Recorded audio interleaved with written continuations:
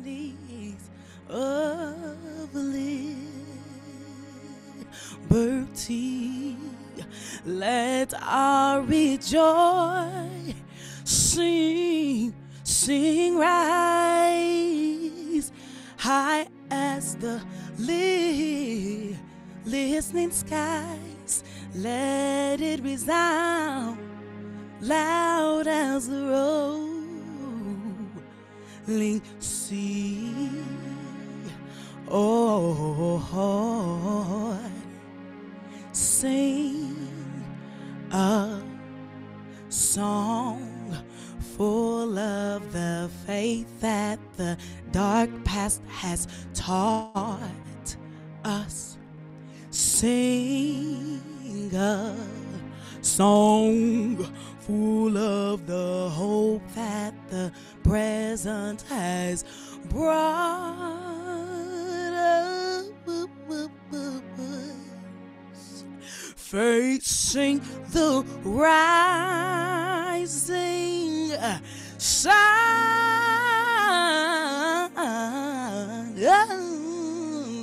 of a new day begun.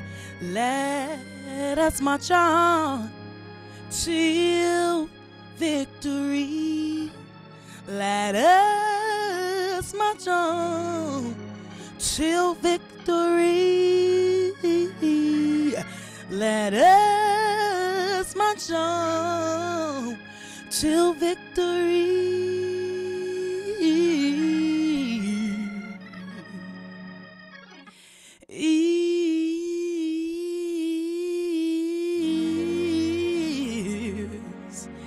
Is one.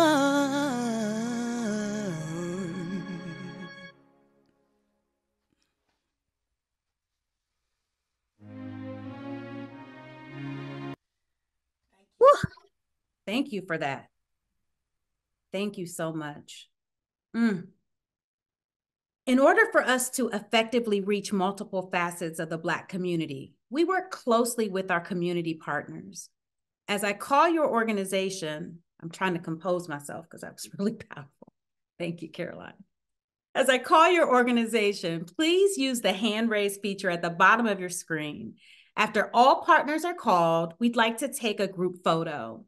Some of our partners, many long-standing, include the Columbus, Ohio chapter of the Links Incorporated, the Twin Rivers, Ohio chapter of the Links Incorporated, the Columbus Buffalo Soldiers Motorcycle Club, New Salem Baptist Church, the National Pan-Hellenic Council of Columbus, Columbus Public Health, Franklin County Public Health, Primary One Health, and of course, the African American Male Wellness Agency, who we'll hear from shortly. So any of you that are here, we'd love to take a partner photo really quickly.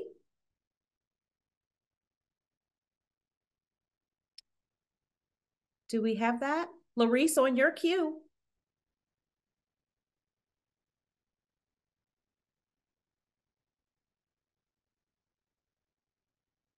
I see the Delta president with us today. Good afternoon.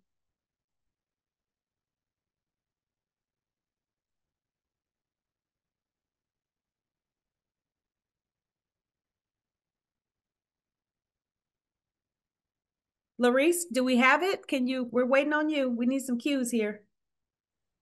I'm grabbing it. Oh, okay. Abe, you got it? You're ready? Like, we need time so we can smile right. Got it. Let's take it. Okay.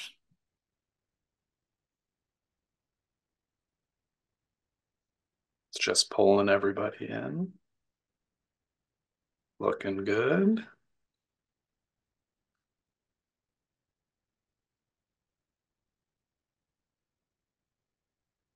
Thank you, everybody. All right. Thank you so much. As we celebrate Black History Month, it's important for us to pay homage to our local history. This year, Trinity Baptist Church is celebrating their centennial celebration, and Dr. Victor Davis, pastor of Trinity Baptist Church, who also serves on our African American Advisory Council, is here with us today. So, Dr. Davis, welcome again. And would you share a little bit about Trinity's history and your upcoming centennial celebration? Thank you, Demia. It is my pleasure to be with you today as we celebrate this wonderful opportunity to celebrate our history, especially in the life of Lifeline, Ohio. I am blessed to have served as the 5th pastor of the Trinity Baptist Church now. We will be celebrating our 100th church anniversary on the 3rd Sunday of May 19th, 2024. Trinity Baptist Church was started as the Evergreen Baptist Church by a few faithful members from North Carolina, West Virginia, and Virginia. And since that time, the church has maintained a presence in the Near East Side of Columbus, committing themselves to life-changing ministry for those residents here and abroad. Trinity has had 5 pastors, Pastor Green, Pastor Phillips, Pastor Scarborough, Pastor E.A. Parham, and myself. Pastor Parham, Pastor Scarborough, and myself are Shaw University graduates at historically HBCU located in Raleigh, North Carolina. And all 5 of us are from North Carolina. We have an interesting connection. None of us knew each other prior to our serving here. Reverend Scarborough served as the mayor of Bronzeville during the 30s and the 40s, representing the African-American populace with the powers to be in the political field downtown Columbus. Reverend Parham served this church for 47 years prior to his retirement. He was well known as a stalwart and a stabilizing force here in this community and throughout the nation. Reverend Scarborough and Reverend Parham served as the president of the National Lot Care Reform Missions Convention, which is an African-American Baptist convention that meets the needs of people here in America and abroad. And Trinity serves as the oldest membered church in Columbus and in the organization, and we continue to do that today. Presently, in 2024, Trinity Baptist Church is committing to serving people here in the community by extending our footprint through providing diverse and life-changing ministry that people will come to know who Christ is by how we serve them. We are presently getting ready to break ground in 2025 for the 84-unit senior housing complex right here in the community. And it is our hope that we will be starting on a new sanctuary in the near future. We are blessed to be able to serve the people of this church, of this community, as well as the world through the support and prayers of those who we come in contact with. Thank you, Dr. Davis. I'm so grateful for your leadership and for the work that Trinity is doing in the community. And we're grateful to have you. And I just want to personally thank you on behalf of Lifeline of Ohio for lending your expertise about donation from the clergy perspective and always opening doors for us in the community. I have said that getting on a Black pastor's calendar is like getting on the calendar of the President of the United States. But I can tell you, and I will say this publicly, that I have been in meetings where we were trying to work through some type of an initiative in the Black community, and you have pulled out your phone and said, who do we want? And called that pastor right there and handed me the phone and made those connections for us. I'm grateful for you. And as we celebrate Trinity and its centennial, I also want to honor you. So thank you, Dr. Davis. Thank you. I forgot to talk about the several members in our congregation who are donors and recipients of donations. And we are committed to continuing to support the work of making sure that life gives life. So I just wanted to mention that. Thank you, Dr. Davis. We appreciate you. And for anyone who would like to attend the Centennial celebration, you can visit the Trinity Baptist Church website. And I believe you can get ticket information there. Thank you again. It's free? Mm-hmm. Oh, okay. Mm-hmm. All right, well, we covered That's that. the way we do it, Trinity. Of course. Again, thank you, Dr. Davis. We appreciate you. having you, all of your work with the Advisory Council, and certainly all the work of Trinity Baptist. So as we are working with all of our partners to combat the disparity in the Black community for the need for organ, eye, and tissue donation, understanding that Black people are 3 times more likely to need a transplant than any other ethnicity, we think about that need. And so as we want to amplify that need for understanding, we'd like to share a video.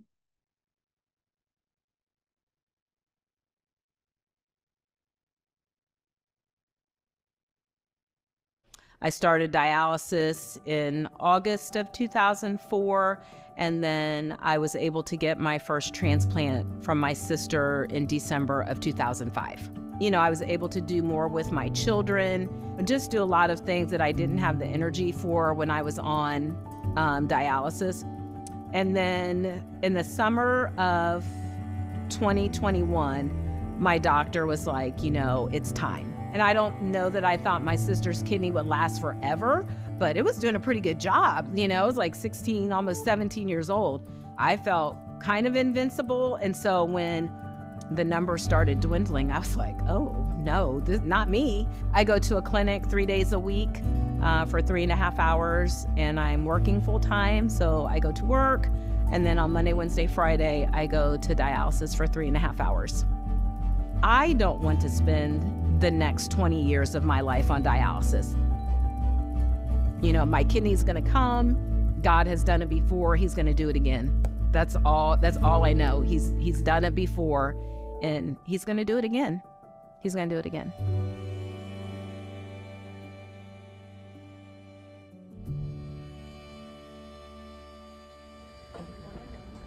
Give him a wave. First steps, Benita and the new kidney. Yay. Benita, are you with us today? Yeah, every time I see that, I get a little teary-eyed. So sorry. They don't know, Benita. They don't know. They don't know what happened on the rooftop. They don't understand. When this video launched, yeah, Benita got her call 5 days later as we stood on that rooftop in agreement. There's something happened on that rooftop. Something happened in that launch. Benita, how are you feeling? How are you doing? I'm doing great. Good afternoon to everyone. And as you know, that video just makes me teary when I see it, because the goodness of God. Oh, it just gives me chills when I think about how everything happened. And especially as I sit here today thinking it's a Wednesday, and a year ago, I'd be going to dialysis. And now I am almost 8 months post-transplant. So God is good. God is good. And so I know I'm supposed to keep it short. So what I want to say today is the power of donation is so great. And I'm going to use a quote from Coach Woody Hayes at The Ohio State University for my gratitude statement. You can never really pay back. You can only pay forward. And so I am committed to paying it forward by sharing my story, by encouraging people to be organ, eye, and tissue donors wherever I go. I am living proof. I am a living testimony, and I will never stop promoting this cause or the goodness of God, who allowed this to happen, not once, but twice.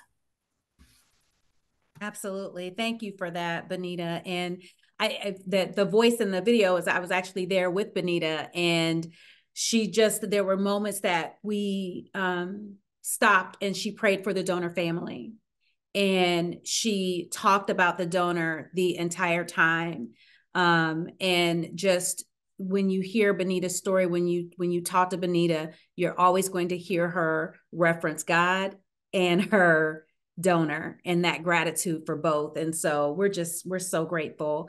And we continue to just uplift that family who made that decision in a moment of tragedy that definitely helped save Benita's life, but we also recognize that donor as well. So thank you so much, Benita. Thank you for sharing. And it's You're such welcome. a Can I cool just story. add one more thing? Yesterday, I did a videotape for Columbus City Schools for our wellness initiative, and I shared my story again. And just to reiterate, donation is such a bittersweet moment. When the call came, you're so excited, but you know why the call came, right? Because someone else lost their life. And so that moment is never, ever lost on me, that I'm here because someone said yes to donation. Absolutely. Again, thank you, Benita. Benita's story is a part of our Rooted in Life multimedia campaign. And that is an entire campaign that features personal stories of lives touched by donation within the Divine Nine Greek letter organizations. It's the first of its kind that has all 9 organizations and locally all 15 chapters represented. And it includes billboards, videos, podcasts, print materials. There's a traveling banner exhibit. In fact, if you stop by Columbus Public Health right now, you can see one of our banners. We have a year-long commitment with them. Thank you to Dr. Maishika Roberts for that opportunity. And you can see our banner. They have agreed to put a different banner every month throughout the entire year. If you'd like to learn more about this initiative, Rooted in Life, if you are any of our partners here, where can the exhibit be? It doesn't have to be all of the banners. It can just be one banner. Is it in your place of worship? Is it in the lobby? Is it in your place of business? Just that opportunity for us to display the stories of donation in partnership with the National Pan-Hellenic Council. And you can visit Lifeline of Ohio /Rooted in Life. Before we begin our conversation with the Wellness Agency, we're so excited about this. I'd like to invite Caroline Inspires back to perform one of her original pieces to honor Black History Month. I reached out to Caroline and I was like, Caroline, I want something special. I want something different, but I want you to be you. And I've not heard it, but I'm excited. Caroline?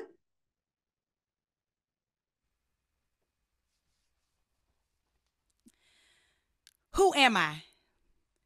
I collect sorrows, stories, and storms, and store them in a place where memory and mind are segregated. I remember the bodies of water that cannot separate source from strength, where the sediments of sanity and suffering are transported by the winds of trial and triumph into new seas, where your tears and your songs are as many as the sand, and your sound a silhouette, your laughter more contagious than your weeping less palatable than your laughter, and your wailing deeper than man's comprehension of God. The bottom of the ocean is your shore, and you know safety and survival more than it knows you, a sister's keeper. Your sacrifice is more sacred than a secret, manifesting into lyrics of love and loss. Your acts of labor birth grief and gratitude, shape-shifting gloom into glamour, sparkling, shimmering, shining, but never shrinkage. I mean, except for in your hair. I definitely foresee you cursing them out through curls and coils every time they ask if it's yours, if it's real, can I touch it? But still, no shrinkage, even in your response. I mean, maybe in your waist because you snatched it to keep from snatching them, but still, no shrinkage. Even when they stare. Your pupils have mastered yielding to the light from which you come. You don't know small. Not in water, not in space, not next to Biggie. You dang sure don't play it, not even in heat. You expand, dilate, wider than the gates that lead to destruction. Your hips hold the world when all it did was hurt you. You keep healing it, and ain't I proud of you for choosing you when they chose neglect. Your smile cradles your serenity. A sweet sigh passing through your canal, stimulating the pieces of you that they call selfish. And oh, what a mighty, mighty climax when a succulent spirit meets a sincere struggle. They want you in solitude, more lonely than alone. But ain't they know nothing about the stars and sun? It's in your DNA to shine regardless.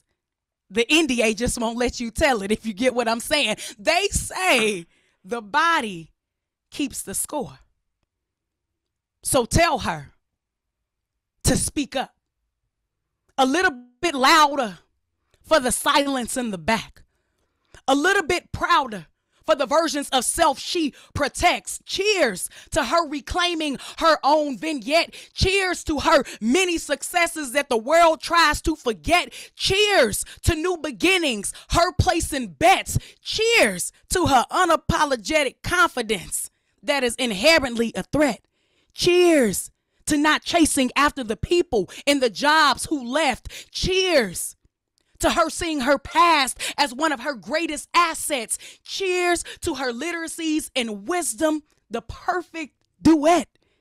And cheers to her sound that is no longer a silhouette. Thank you.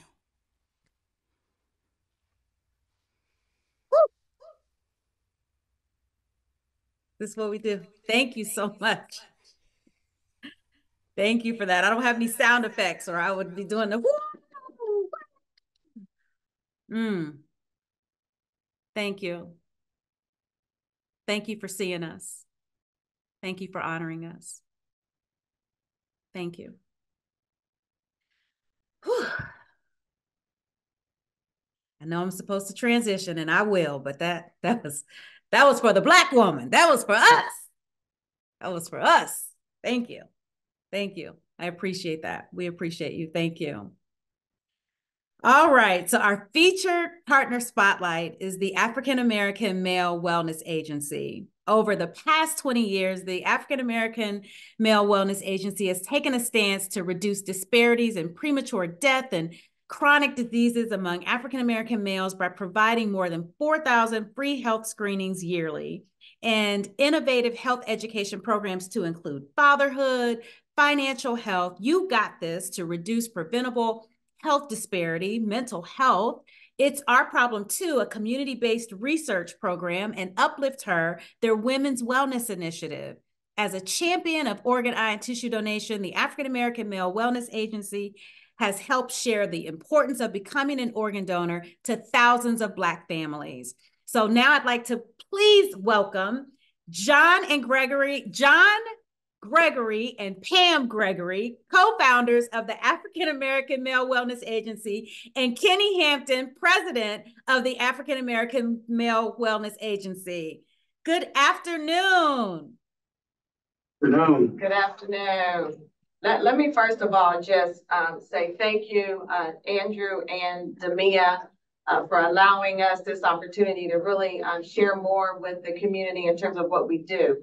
And to Caroline Inspires, cheers for new beginnings. Your words were truly inspiration. And Demia, I can't think of anyone else that really could have done what we just heard Caroline do. So again, thank you for that. Absolutely. Absolutely. It's so funny because Pam gonna do what Pam gonna do. Pam gonna take over your program for what is the best practice at all times. And I love it. I love it. I was trying to get us side by side on the screen, but I'm not sure if we can make that happen, but I don't want to belabor. I want to get right into it. So, oh, there we go. So our first question we have is Larice Johnson, our multicultural program manager, is going to ask the first question. Larice? Thank you, and good morning. My first question is, how did the Wellness Agency get its start? My name is John Gregory, and I am the CEO of the National Center for Urban Solutions. which is the wellness agency, is one of the entities that we have founded. This was a workforce project, actually. We were trying to figure out why Black men between the ages of 18 to 30 had a difficult time going to work. And so with a grant from the United Way and the Columbus Medical Association, we were trying to figure out, was it mental or was it physical? And we did a project where we guaranteed about 100 young Black men a job, employment. But in order for them to get a paycheck, they had to get a physical every week they picked up their check. After 120 days of being on the project, the nurses came to me and said, John, these guys are sick. They had high blood pressure. They had cholesterol numbers that were crazy. They had glucose numbers that were crazy. And 3 of the young men had to go to the emergency room to have emergency surgery. And so after that, somebody said to me, because we are about solutions, somebody said to me, what are we going to do? And I was like, I don't know. What we know is Black men are not going to a conference. They're not going to a seminar. They're not going to do workshops. They don't want to hear all that. And so I looked and said, well, what do white people do? And I looked and I said, oh, you know what? White people walk. They walk for breast cancer. They walk for kidneys. They walk for cats. They walk for food. And I was like, well, why don't we have a walk? And so out of that, we decided we were going to do at first we called it a Black men's health walk. And we said we was going to walk 5 miles. I didn't know you really walked 5K. So our first walk, we had it, we organized it in about 6 weeks. We had about 700 Black men show up, and we walked 5 miles and in the community through the hood. And afterwards, the Black men insisted that we do it again. And the next year we did it again. We had 1,800. And I know we had 1,800 because the director of the neighborhood house counted every person that was out there. And after that, somebody said, well, if we do this again, we need to do this with screenings. The 3rd year, we introduced screenings, and we went from 1,800 to 5,000. So last year, we had over 30,000 people participate. Wow. 30,000. That's incredible. Incredible. Whew. My next question, what are some of the biggest challenges you face when talking to the community about health disparities? Some of the biggest challenges that we face from the community is there is a reality that there's a lot of mistrust. And so what our organization has been able to do in partnership with organizations like Lifeline is to go into the community, have grassroots approach, knocking on doors, and bring the clinic to the community and let them understand that it's okay to go to the doctor. It's okay to learn your numbers.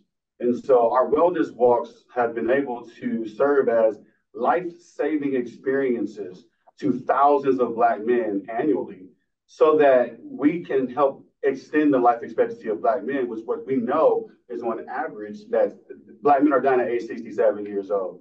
And so by having that relationship or having that trust built by the community seeing us in the community, seeing us engage with the community with a grassroots approach, we're actually able to introduce them to research projects similar to our Black Impact, where it's a cardiovascular project where we're helping them learn their numbers and taking them through a series of things that is going to help them change their lifestyle. Or it's being able to have a conversation with them within our mental wellness initiative about the importance of men opening up and talking. And with our partnership that we've had with Eric Roberson, which we were introduced by Lifeline of Ohio last year, we're excited because we have men here on a monthly basis.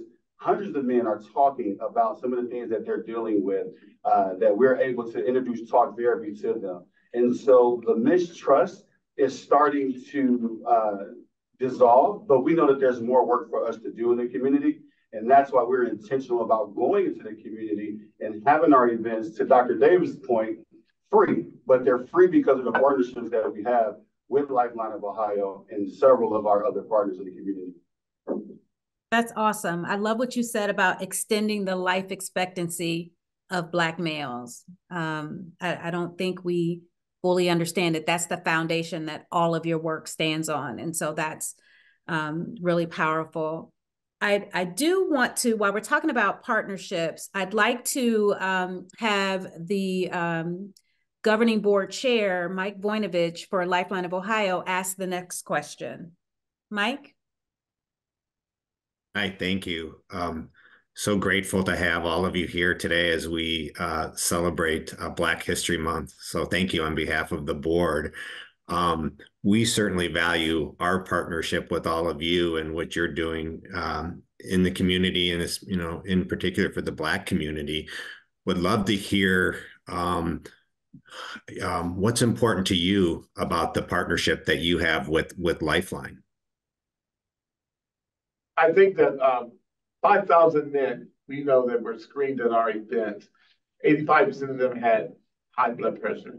56% of them didn't even know they had high blood pressure.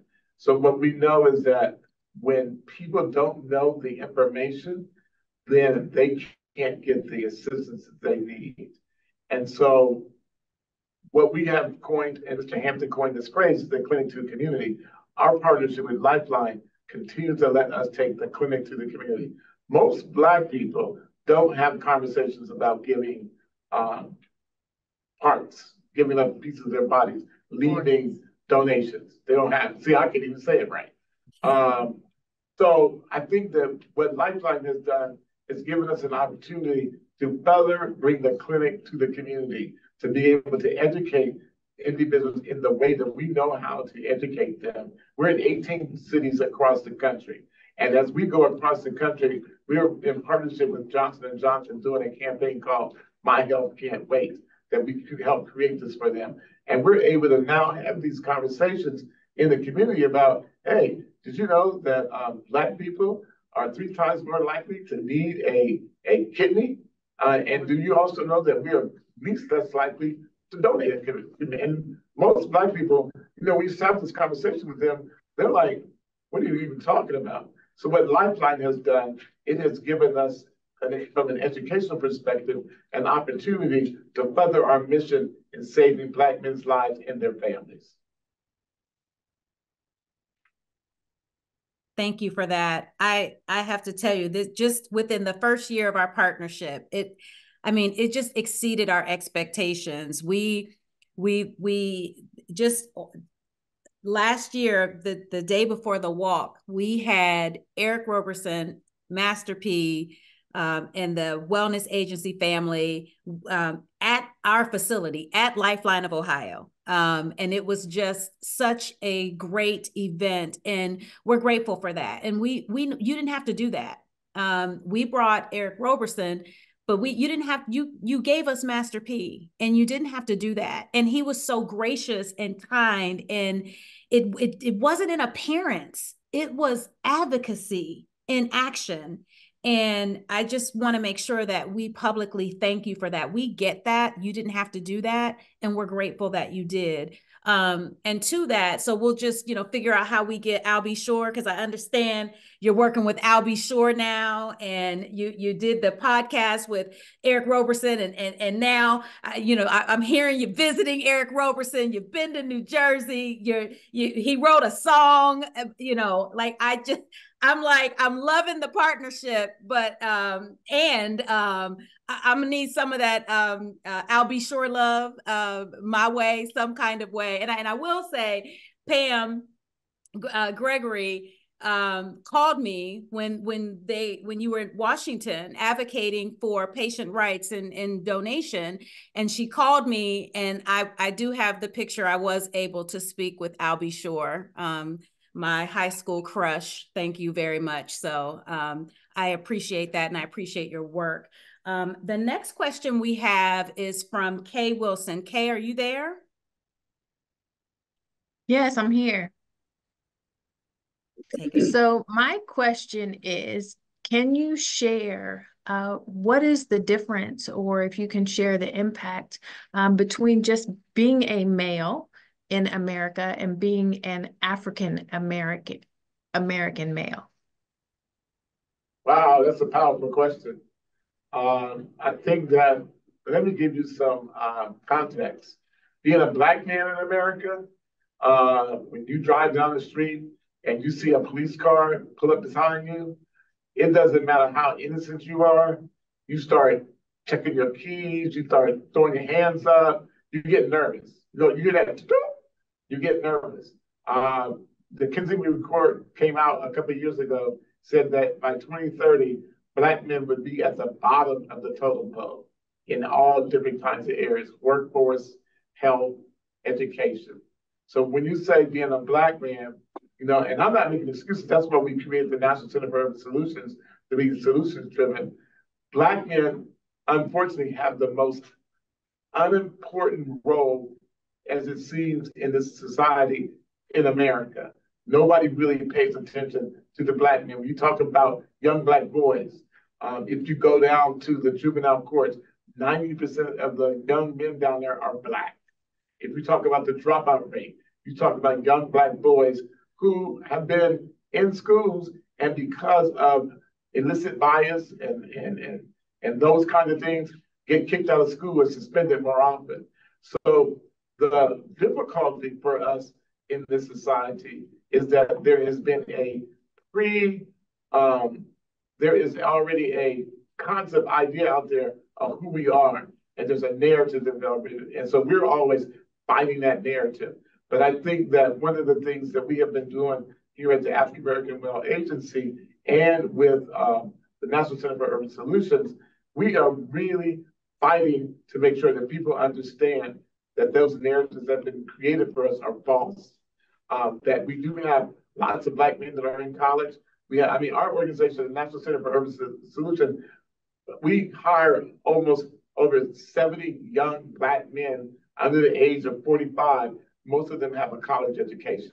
Most of them do not have any kind of record. But I think that the narrative out there about Black men, what we've seen on TV, what we heard people talk about, is that they really believe what they see. And so we're always fighting to overcome that narrative. And I think that through our agency over the 18 cities that we have been in, what people get excited about is they see the leadership that these organizations that we think that we're doing across the country, it's engaging and involving Black men. And people are always excited when they go like, you all can get that many Black men that come out at 7 o'clock in the morning and we don't have no drama, no nothing. We are always like, yeah, that's what it is, because this is who we really are. We are men, when you think of all the interventions that go on, the traffic lights you stop at, the bicycles that people ride, the luggage that you pull in the airport, the first heart transplant, you think about all those things were created by Black men. And so we are really working hard to change that narrative that this country does not seem to want to let go. That's powerful. Thank you. I want to ask that same question of Pam Gregory for women. The question was, Kay, do you have the question? Yeah. Can you share the difference between being a woman in America and being an African American woman? I don't really think it's much different. We have learned even over the last 3 years with Uplift Her that there again is a trust factor. When you look at the mortality rate for women who are conceiving or pregnant, while it has decreased for white women, it has increased for Black women, the same with breast cancer and cardiovascular disease. And so, that was really the birth of Uplift Her, because as we're doing the initiative for Black men, we realized that really from a health disparity perspective, it's the same for Black women.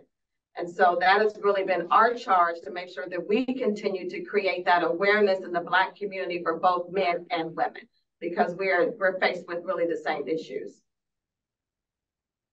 Powerful. Absolutely. And we also support Uplift Her as well as the Male Wellness Agency.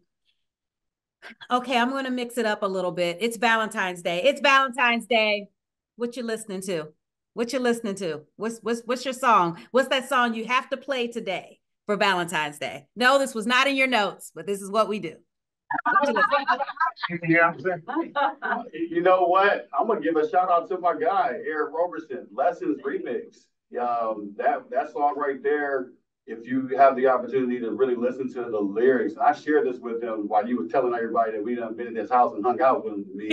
I have shared it with him that it's not just about a love that you have found, but it's also about where you may be in life and how the things that you have gone through have led you to that space of arrival of I get it. I see why all these things played an important part. And these weren't losses in life, there were lessons. And today I would like to share that message on I guess a quote unquote love day, that these are lessons that we're going through and they're all leading us to some great places.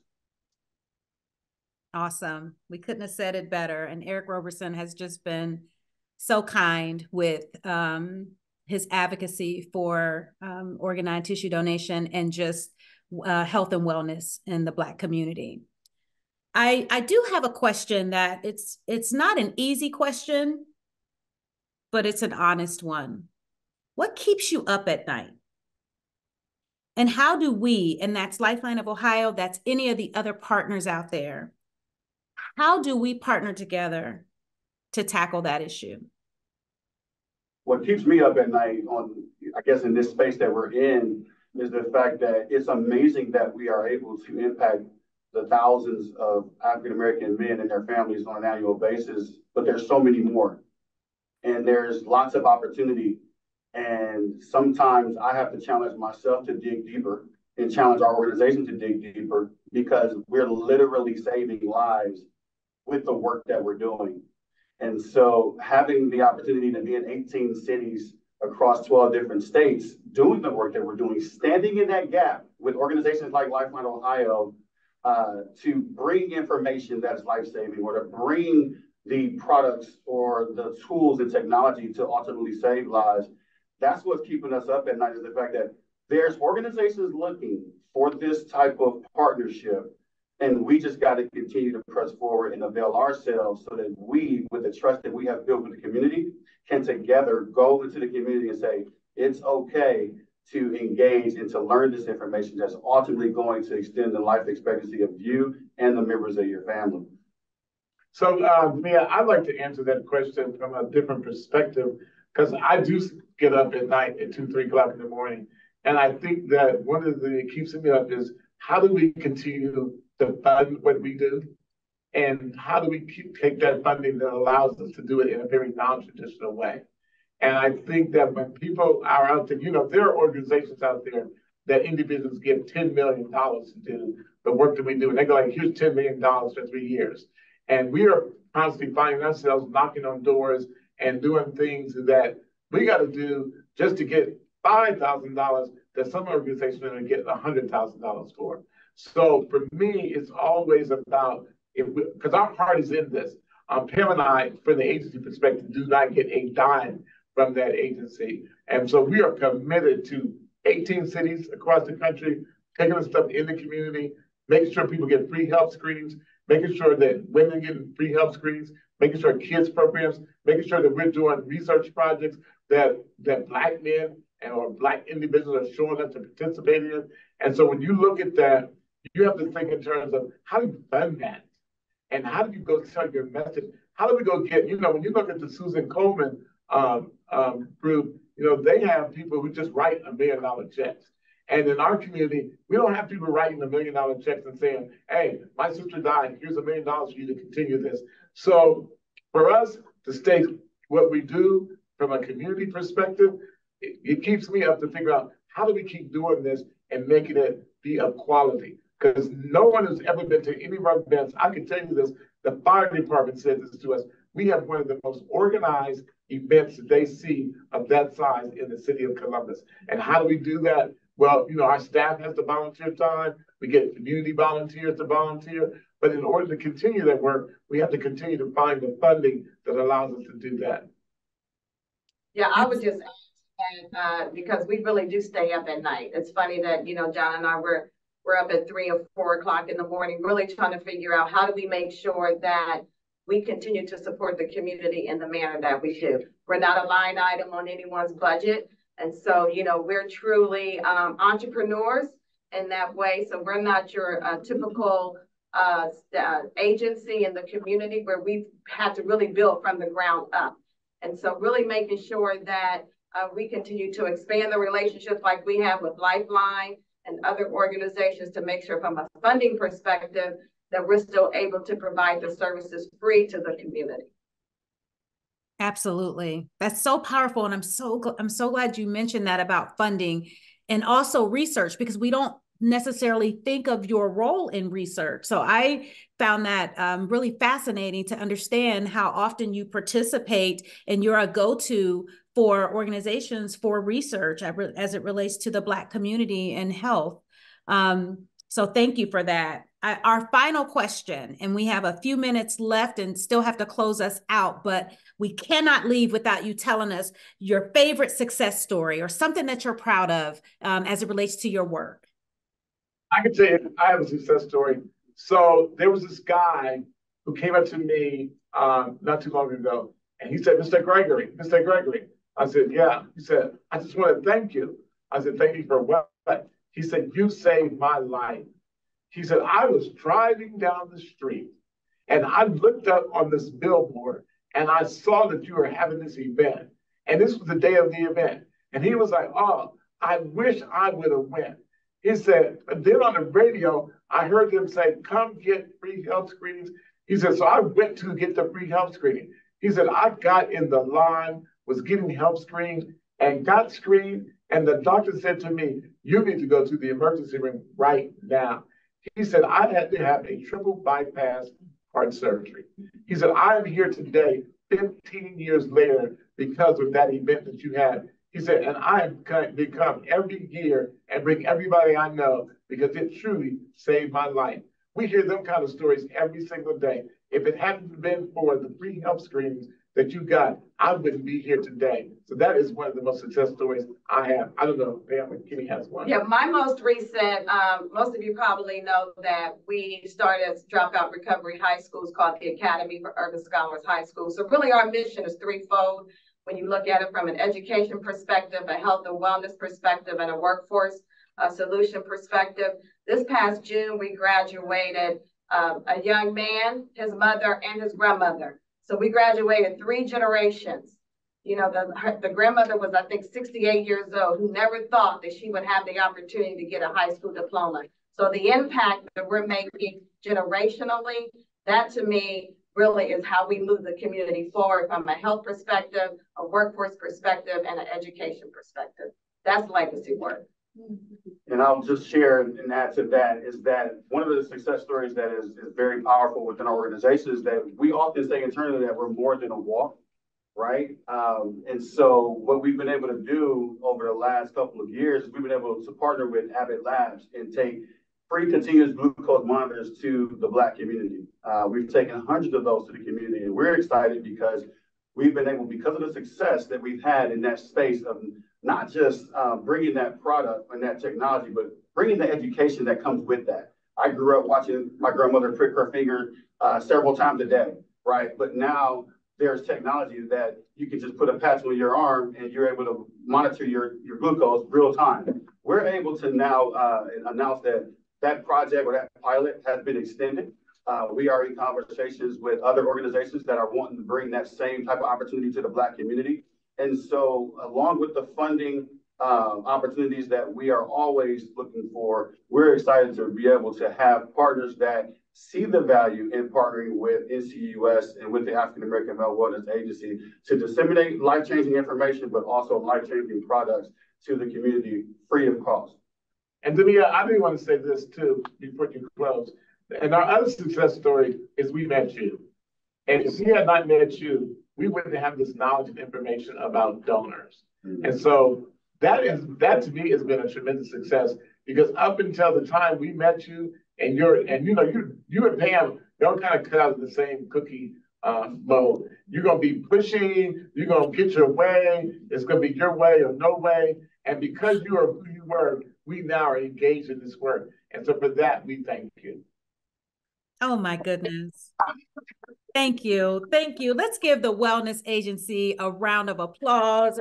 I'm so grateful for everything that you're doing for this community. I'm so grateful for our partnership. And I just from the bottom of my heart and on behalf of the entire staff of Lifeline of Ohio, every volunteer, every board member, staff, every community member, thank you for sharing this message, taking our message with you everywhere you go. So it is 1 o'clock. It's time for us to wrap up. I thank you again.